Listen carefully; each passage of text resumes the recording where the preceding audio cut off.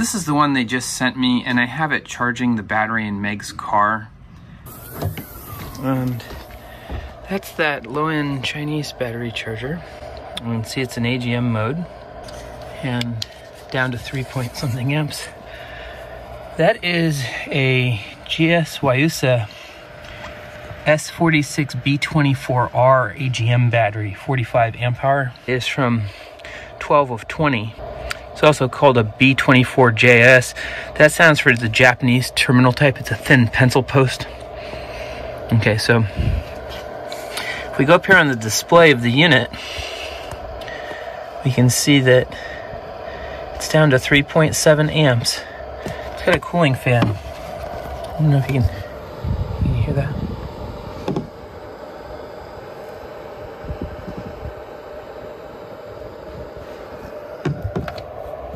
I'm checking on it periodically. It's relatively cold outside. It's 12 centigrade, dropped from 14. So there's the power input from the cable from the window. I have an electrical power cable going up here through the window. And they say to check on it. This is a cheaply made, I mean, look at the price there, $26. And I even took a 10% coupon off, so it ate the sales tax. But it did start at 10 amps. I mean, I don't know, time will tell. I bought this as, we'll call it the small battery charger, but I got the big Schumacher 1304 for the Audi battery. And then we're hooked up to the positive terminal, like that, and clamped onto the negative, like this. This battery was drained to 5 volts yesterday. I charged it up and then Meg drove it, but we need to give it a full saturation charge, because anytime you drain a battery, car battery to full, you always want to fully charge it. This is the core of a 20-year-old Schumacher charger that finally died today. So he tore it down to recycle the plastics and the aluminum, but kept these absolutely stunning, beautifully designed circuit boards. And I want to point out something. This is a heavy-duty circuit board.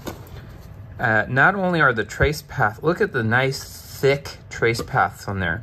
Look at these giant soldering points here. I mean, this is investment level. I don't care if it's made in China or not.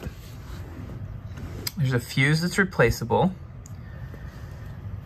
They put a lot number on the board. The manufacturing date is clearly visible in easy to read format from 11/6 of 03. There are ferrite chokes at the input here of the transformer. It's wrapped in copper EFD tape to reduce noise to the circuit. This is a well-made electrolytic capacitor right here.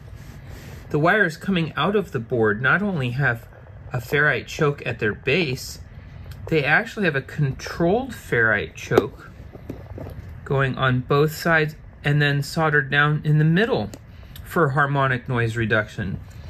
Look at this enormous, well-made mica capacitor. All solid state mica capacitors here. On the low voltage side, you've got the electrolytic, but these are the well-made stuff from the early 2000s.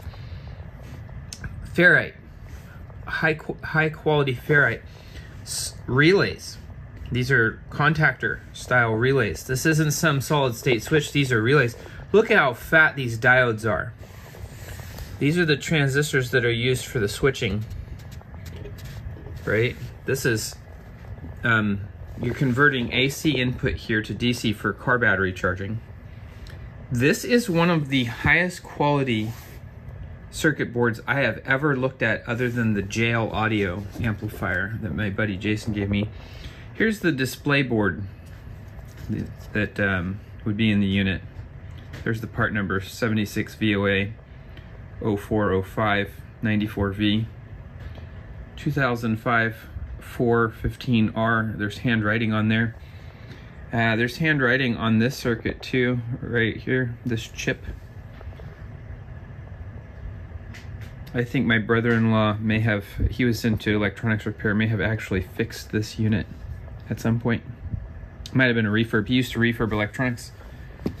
So, all in all, what I'm saying is that Schumacher makes some of the nicest car battery chargers that you can buy. And you just take a look at this beautiful, let me just rotate this. Look at this beautiful circuit board. This is just stunning.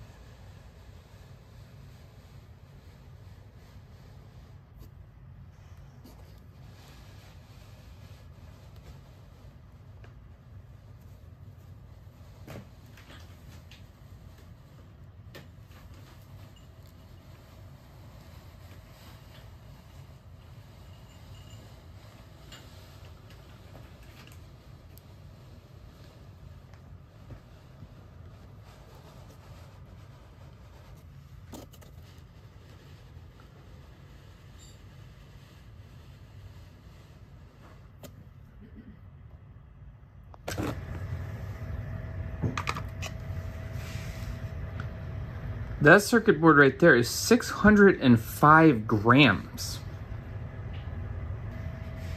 38.6 for the display, 38.5. Now, I wasn't kidding. They even put a ferrite choke on the ground cable for the power cord to reduce harmonic noise from the line. There's an inline ferrite choke on the power cable held in by a zip tie to the... I bent this bracket to get it out of the bottom plastic holder.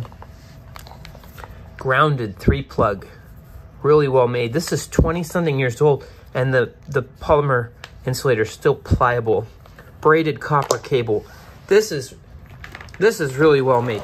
Look at these clamps too. Again, really well bonded to the motherboard. I had to pry those off, right?